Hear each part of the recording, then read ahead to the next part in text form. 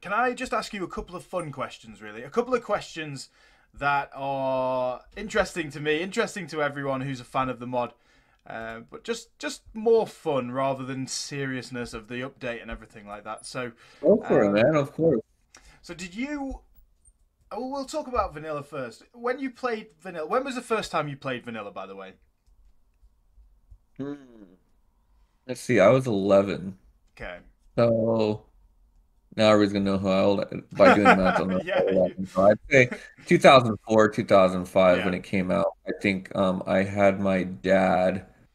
My dad, I was a huge Age of Empires player as a Yeah. kid, and as a kid, I would take the books and manuals of Age of Empires, Rise of Nations, Empire's Dawn of the Modern World. That was a good game.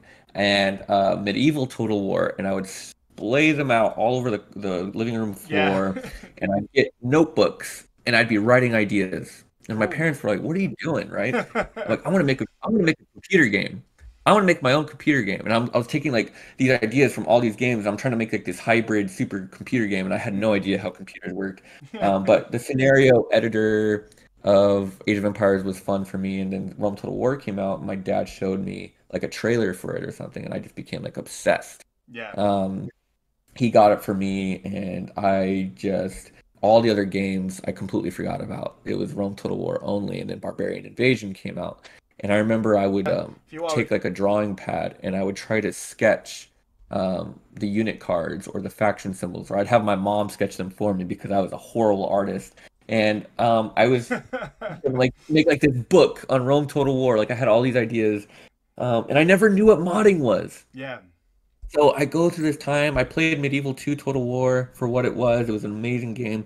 And then I think in high school or middle school, I remember it was on Wikipedia reading Rome Total War, and I read Rome Total Realism, and I clicked on it, and it was like this mod, and I just Yeah. became like infatuated. And at the time, my parents were like, "Oh yeah, you're not gonna get this," because they thought it was gonna have like a virus or something. I mean, this is like 2006, so Yeah.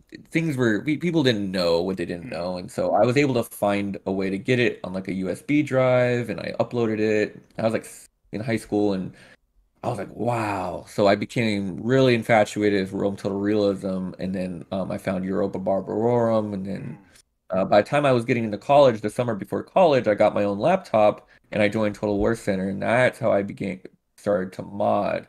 And so um, the reason I started to mod is I love the vanilla game. So even though I'm making RAS over here, for people Yeah. that don't know, I have my own mod for Rome Total War out there called Vanilla Enhancement Mod, Yeah. and so I have a passion for the vanilla style and the Hmm. vanilla uh, type of game as much as I do like the historical realism Yeah. side. And what got me into modding is I was the Julii, and I love playing the Julii, and I was getting so sick and tired of the other Roman factions, and I'm like, I want Rome to be its own faction, Yeah. and I want the Greeks to have southern Italy, and so I was doing all these cheats to give me all the regions in Italy, and then I was trying to give the Greek cities Tarentum and Croton, and Hmm. it wasn't working. And then I stumbled across modding, and one thing led to another, and here we are. Um, so Awesome. yeah, I mean it's there's a definitely a long history for this, and I'm not sure I'll ever get tired of it. That's great. Um. So let's talk a little bit about the mod in general as well. So why? Well, you talked about it at the start about how you came together. When that Rome remastered got released, was it specifically just a thing in your head, like a bit of a light bulb moment, thinking we need to make this mod on Rome remastered, or were you making mods before on Rome 2 or some of the newer games? No, I Um, don't touch Rome 2. no, Um, cool. don't care for the game, Yeah, to be honest. I know a lot of people have said, "Oh, it's so much better now, and you get DEI, and it's so great." Like, I don't care. Like, I'm yeah, a map guy. You can't change the map. If you can't change the map, yeah, I'm not in it. And I know it's kind of like a very, oh, that's very black and white of you, Ahowl, and oh, you don't give it a chance. Like, well, I just don't frankly have time to give it a chance. And So I made that decision long ago that I would Yeah. stick to this one, and I told myself I'd much rather mod Rome Total War and make multiple mods for Rome Total War than to get into Rome 2, which would take a lot of time and effort to learn the game. And Yeah. the thing is that I never enjoyed it. And Mm. so I'm not going to do something just because it's newer. Yeah. Um, but I always held out hope that Remaster would come out. Yeah. And that's not a knock against Rome 2. I'm not saying it's a bad game. I'm not Mm. saying it's horrible or anything like it's just not for me. Yeah. And so I held out hope. And I'd say Yeah. the day that morning when I woke up and I saw that Rome Remastered was being announced, I made a decision in that moment. I Yeah. immediately got up. I remember being extremely excited. I think I ran around the house. Like I was that excited. I mean, this is something I've been waiting for years. Yeah. And immediately I got some food. I went to my computer. I turned on the computer. I was like, guys, we're doing this. Like, screw Rome Total War. It's Rome Remastered. Like, it is time. And like some people were very hesitant. Yeah. Others were kind of right with me. But eventually everybody kind of came along. And then what really sped up the process is when I Gudea Total War had and like some of the YouTubers, they all had like this special access to the game, and I'm like, well, how come these YouTubers have it but no modders do? And so Mm. I sent like an email out to them, or I got Gudea got me in contact with Edwin. Yeah. I'm like, hey man, like, yo, like I'm a modder, and like these YouTubers, half of them don't even know what Rome Total War is, and they're playing the game. They don't even know how to play it, and like these are all like Warscape engine YouTubers, Yeah. and some of them are even saying really bad things about it. And it's like, can I come on board or help, or like, is there a way that I can get access? Yeah. And he's like, actually, yeah, we were planning on reaching out to a lot of you modders next. Here, fill this out, and so I filled out an NDA. I got Cool. Tone on board, and then I got a couple other prominent Rome Total War and Medieval 2 Total War modders on board. And then together we kind of consulted with them. And if you remember correctly, Rome Remastered got pretty much crapped on when it Mm. first came It did. Yeah. out. And there were YouTubers out there who just completely bashed it. And it's like, what the heck? Like, this is the game that I've loved my entire Yeah. like life. Obviously, you have expectations, but this is a remaster, not a Yeah. remake. And the fact that Edwin and the Feral team were like, hey, like, we know the value of modding in this game. So what can we do to make it better for you? Yeah. And because that's where the heart, this is where the gold of the game lies. This is where Mm. the reason for the game lies. It's like for people like our team at RIS and like the Lord of the Rings Total War and these other mods that are being made. Yeah. It's like our canvas to make Yeah. our art. And hopefully this release is gonna kind of be like a shout, like, hey guys, you want to rethink your ideas on Rome Remastered because this is what's possible. Yeah. And I just remember getting fully engaged with it, getting the mod team engaged with it, bringing people on, um, basically just trailblazing. Like none of us really knew what was going to happen, but we're going to trailblaze our way through this. And Yeah. RES, we wanted RES to be the standard. Like we wanted this to push the engine to its limits.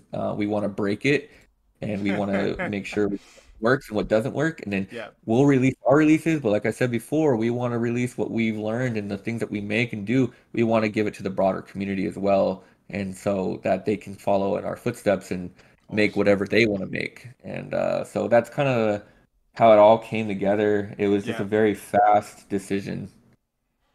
Yeah. It looks like Mosca Flacca can attest to your excitement as well. He said that his DMs were blown up for hours. So when Rome Remastered was released, so um, Whenever I'm excited, Mosca Flocka hears from me, that's for sure. yeah, He will hear from me when I am excited. He will hear from me when I am mad. He is my go-to guy. I think we voice chat, multiple evenings a week. So yeah, he's 3 hours ahead of me, but every day I usually message him when I'm at work. mm, Hey, you on tonight? Hey, are you on? Hey, yeah, are you gonna be able to talk? And he's like, yeah, sure. Like, but he's my go-to guy, and cool, we're a very close team. yeah, I would have to say that we're a very close-knit team. yeah, yeah. It's awesome. How big is the team, by the way? Oh man, that's a good question. Actually, I was just talking to some of the DEI devs this morning, and they asked the same thing. And uh, so we have 10, including myself, we have Mm, 10 core team members. And then we have probably about 15 to 20 active developers that are underneath us. So the core team members, we have a lot of our area in the server is private. And that's where like a lot of the debates, a lot of the fights, the struggle, it's yeah. like, imagine a big negotiation table and there's people pounding their fists and yelling and, Mm, making demands and, like that's where all of that's like where all the beauty, like from all the ugliness, the beauty is created there. yeah. And then from there, we kind of pass it down to the developers, but then what the developers get to do is they get to voice their opinions. Mm, And so sometimes we've made decisions and then we give it to the developers and then somebody brings up a valid point and then someone in the core team was like, aha, I told you. So it's like we have to rehash it with the developers and then eventually we get it to a point where it's like we're all on board. And then from there we have a couple what we call advisors. And the advisors, they are kind of like, I don't want to say glorified beta testers, but they are like expert beta testers, and yeah. they have proven their worth as far as their commitment to the mod. And so they have access to the development area, and so they can put their voice in because they're really good players. Like I'll give a shout out to Vic Boss. Yeah. He's never modded, but he is an amazing player. He knows the game inside and out. Yeah. And so getting his feedback really helps. And so from there, we have an open beta sign up. So there's like over 100 people who have signed up for this open beta, and it's just their job to give us feedback based on, we try to get a build out at least once a week. All in all, we're a huge team, but as Yeah. far as like our actual development, I'd say about 30 to 35 of us, give or take, and in all different roles. It's you can divide it up into different roles like historians, artists, coders, Yeah. um, PR, admin, like everybody kind of has their role because this is a huge project. And for a huge project, you need people, and then people need to be pretty clear in what their roles are in the Yeah. team. And it's got to work a certain way. So yeah, it's a lot of management, a lot of people management, and a lot of different personalities to work with.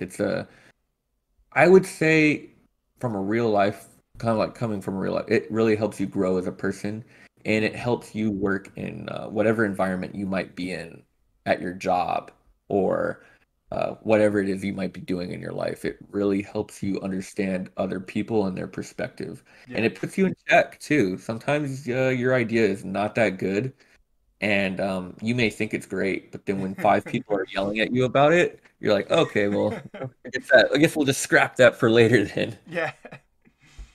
That's cool. I just wanted to know the amount of people, because obviously the project is huge, and you've done so much in such a little amount of time, that to do that with that little people is amazing. Really, that's awesome. So linked into this, into the team size, into what we talked about before, the sort of negativity that Rome Remastered got at the start. Are you surprised, or does it just sit right with you, the amount of sort of positive support and the response the mods got so far?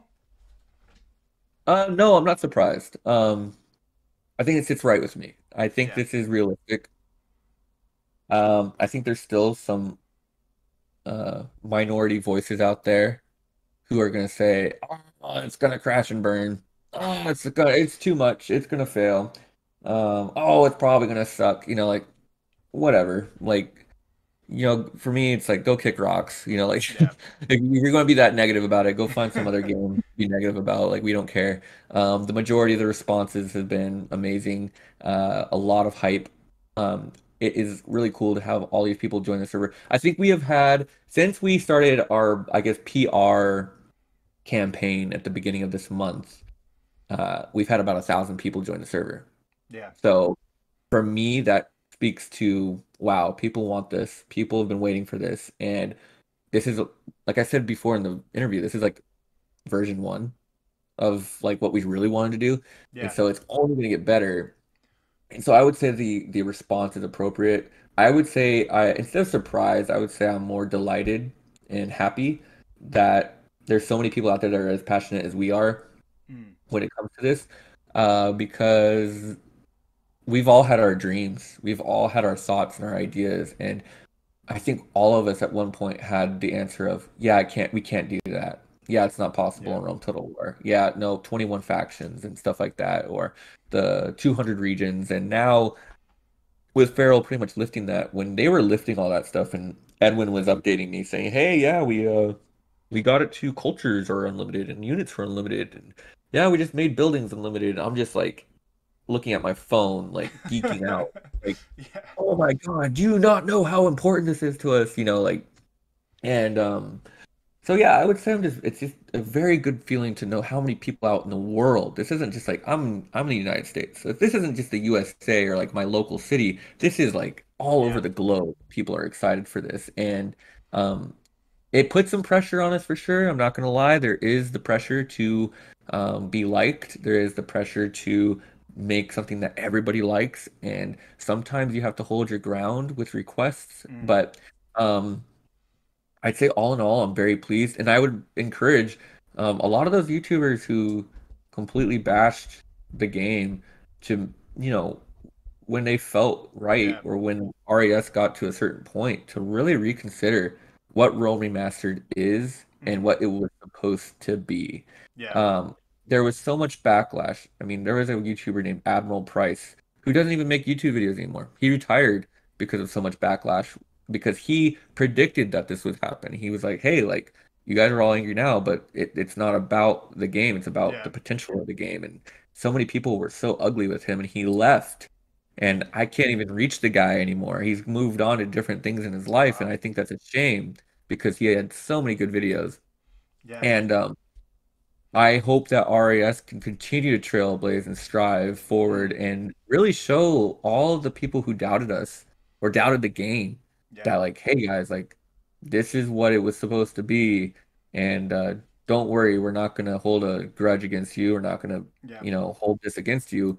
We understand where you were coming from, but please give it a second chance, Yeah. and um, look at what it can do. And the Warscape engine up until now, I guess, with Warhammer 3 couldn't do this.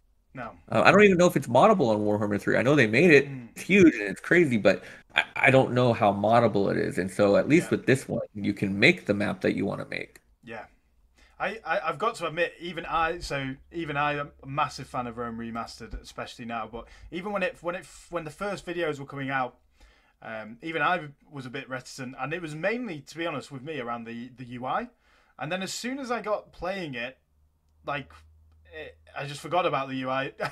Like and now I can't even really remember what the original UI looked like, but it does seem a lot more intuitive now. But my initial reticence was around the fact that it did look a little bit, to me anyway, like it was made for mobile.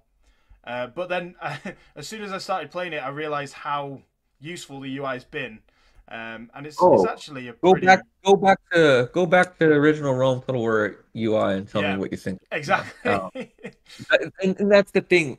Everybody, even me, look, I was like, um, all geeking out about this, but even I was kind of like, well, what's up with this UI? Yeah, Like, you get so used to something, and that's the thing. yeah, It's like you have to think objectively, and you have to take your emotions out of it. And I think a lot of people they were thinking with their emotions and their feelings and their it's the nostalgia, it's that good memory that I grew up with, and mm, you have to think like, okay, we're in 2022.